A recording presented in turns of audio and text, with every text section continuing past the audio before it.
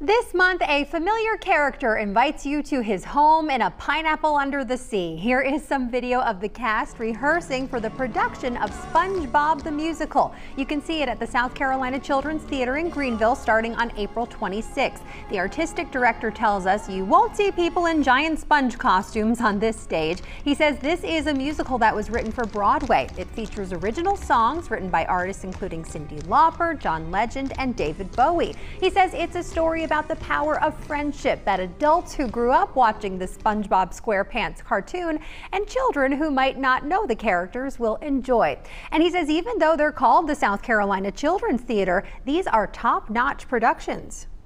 I think sometimes people hear the word children's theater and they think, a bunch of young people on stage or students on stage. And we, of course, have students in this show, but it's a really high quality professional production. And that's, we hope, indicative of all the work that we do at South Carolina Children's Theater so that everybody can come and enjoy themselves and see a variety of stories told on our stages.